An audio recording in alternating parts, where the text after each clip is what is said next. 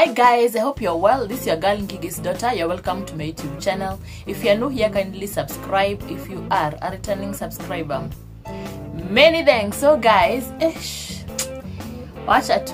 So today I have another story. So story. So kila siku kiwa kinaniramba. So anyway guys, there's this day nilikuwa town. So like nimeenda kupanda hizo MUBABA nikafanya deliveries zangu Mombasa Road. So when I entered this MUBABA, kulikuwa tu na mtu mmoja jamaa moja. In short, let me put it this way, a cute kambabas, a cute mbabas. So nimeingia kwa hiyo mat and I'm like, okay. And then nikampita, nikaenda kutafuta kiti changu. And I was comfortable there until nikaona huyu mbabas akiinama kwa viatu, like kama anatoa kitu kwa socks. And I got curious, so my eyes followed him down to the socks and shoes.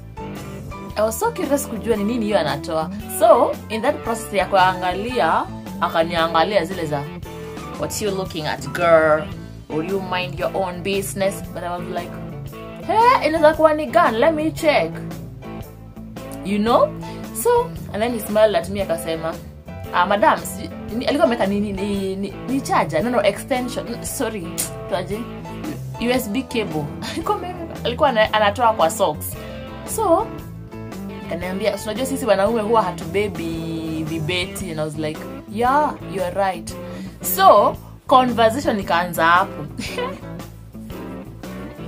hapo. So this guy left his seat, came to where I was seated.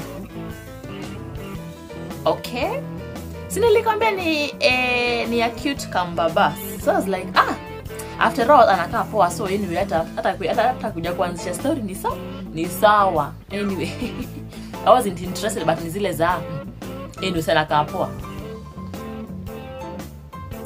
Haya, so akakuja kakaa hapo, tukaanza story. Gari sasa ndio hiyo inajaja. And ilipoja sasa sigari like likaanza kuenda. Conductor akakuja akaitisha fare. Of course mimi si expect kulipiwa. Hello, simjui, so sina zile high hopes za madam acha nikulipie. But guess what? He was like, I'll pay for you. I was like, okay, thank you. Wewe unaweza mind kulipiwa hii? Si mtu akulipie kama anataka kukulipia. I was thankful. Tukaendelea na safari. So akaniuliza, unaenda wapi? Nikamwambia mimi hufanya deliveries along Mombasa Road, and that is where I am going to. Station nikimention the place specifically, but nikamwambia naenda kufanya deliveries zangu. Then he was like, okay. So huwa nawaliza job saa ngapi? I was like, by 5 or some minutes to 6 or 4, depending na orders za hiyo siku, ndio itadetermine what time nitafunga job. Okay, he was like, okay, sawa. Shika namba yangu, ukimaliza job, call me. Okay, I was like, okay, give it to me. Akaniambia, si kuna pizza takeaway? Yeah, you can come over. Si kuna pizza takeaway? I was like, yes, yeah, by the way, kuna pizza takeaway, si lazima like ukuje tukae na wewe, in short. Damn me. Haya, sawa, sasa hiyo story kaisha, like nikashuka mat, mimi nikaenda zangu. So huyu jamaa, he kept on calling. Okay, of course alinipea namba yake na mimi nikampatia yangu. So ilipofika around 3-4 naona call yake, he'd be like, "Hi, bado hujamaliza?" I'm like, give me like few minutes, I'm almost done. Kukaka tena akaniambia, "Hi, hujamaliza bado?" And I'm like, "Dude, yo, I'll call you once I am done, okay?" Anyway, after all, nikamaliza job. And niliposa panda mati ya kuenda, akaniambia to meet GM. I'll say GM. GM ni si mbali sana from where I was delivering my perfumes. Okay? So nikaenda, kabla nishuke nikamwambia ndio nashuka GM, nikupate wapi? The guy gave me directions to the hotel, restaurant, club.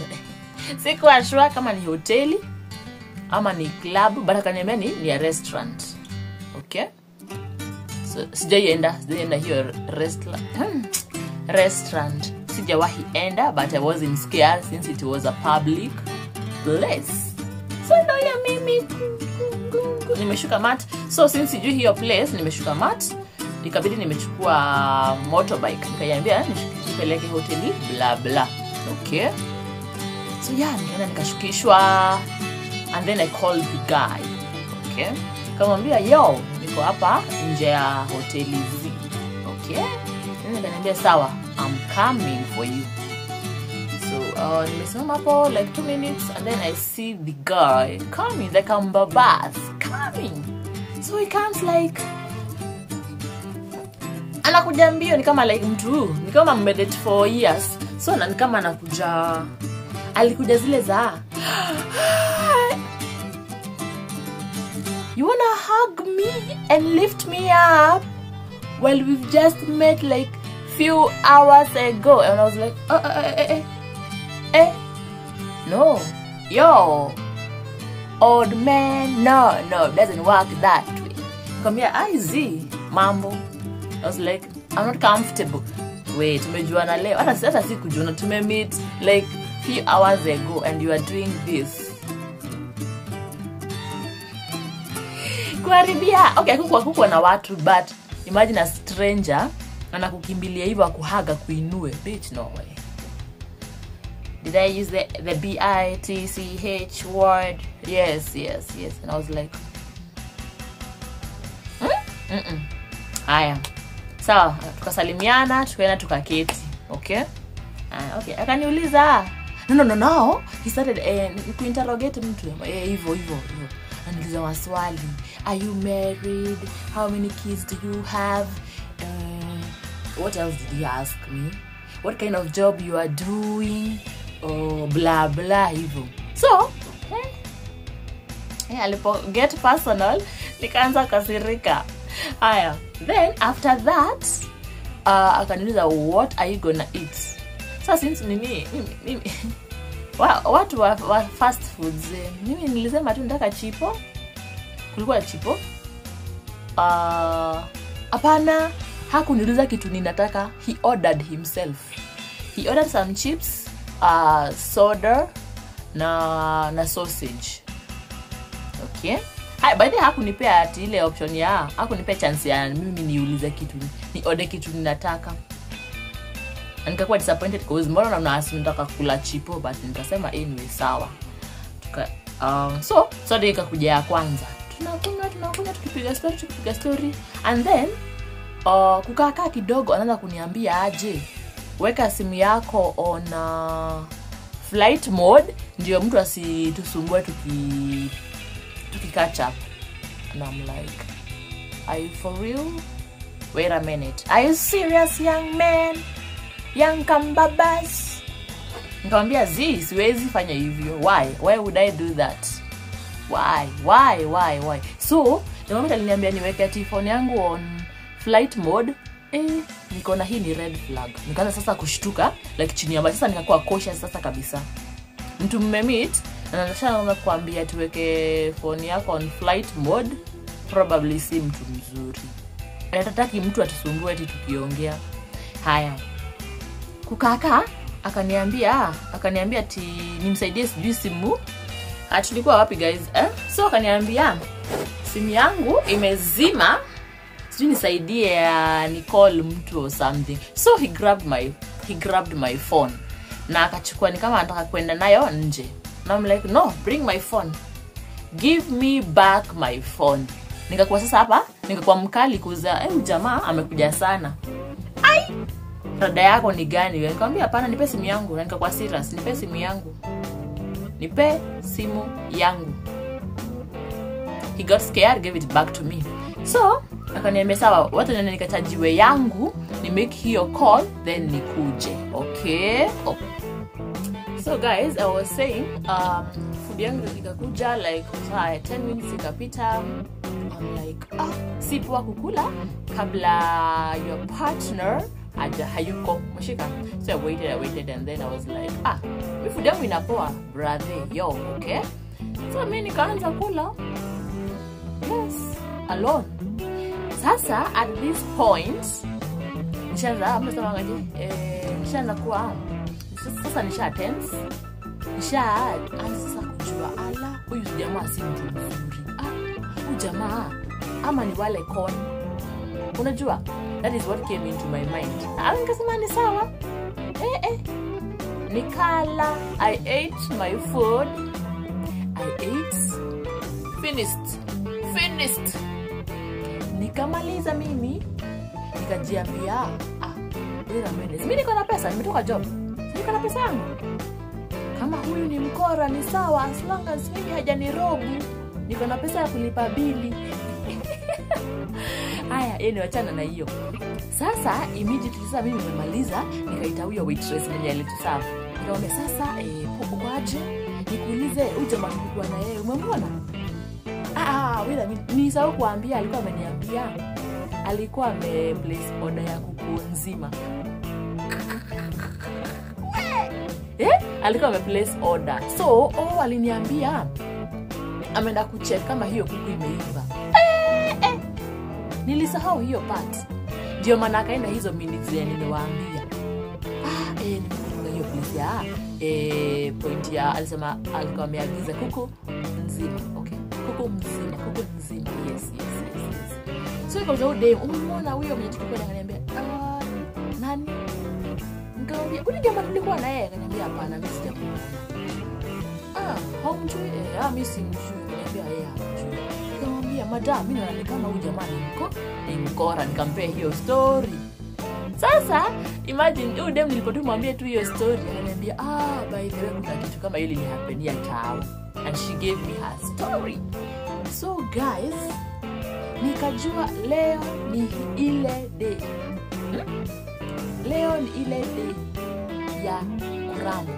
Kikaniramba hivyo ndivyo kirivyo niramba. Sasa nikamwambia ni sawa, madam niletee bill. Hata naona kuna kuwa na giza, mimi I'm already scared. Kaniuliza nikamuuliza ni nini pesa ngapi? Chiponi pesa ngapi na nini? Akasema so 3 na soda ni so 3. Imagine naona ile soda tunabaingi 50 bob. 50. Ile 500 ml. Ilikuwa so 3 haya na chipos bi 300. Nililipa 6 kitu juu ya so same. Lakini nikasema thank God nilikuwa nimetoka job, nilikuwa na pesa. Alafu thank God hakunirob cause you see the moment ningempe ile phone, ile time alikuwa make call. Hiyo ndio time simu yangu ikiendaga. Okay? So the cute Kambabas alienda akiendaga. The cute Kambabas after mimi nimelipa bill because nimejua huyu ni mkora, I called the number he had given to me. Guess what guys? It was off. Na si ati ilikuwa ati off na I'm sure jamaa alizima simu ama hiyo ni namba ya kukon watu yenye alikuwa amenipea of course. Free things. So guys, hivyo ndivyo pizza yangu ya take away ilienda. So I paid the bill, but thank God he did not rob from me. Yes, so yeah, anyway. Nilikuwa nimesema nimeangukia cute Kambabas. Anibaya pizza. Anyway, shit, I can't afford. You know that, guys. Yo, I can't afford it. But, finger mind, you're free. Of course. So yeah, I ended up paying my bill, but that's okay, and learned the hard way. So yeah, that's the end of the story. Bye guys.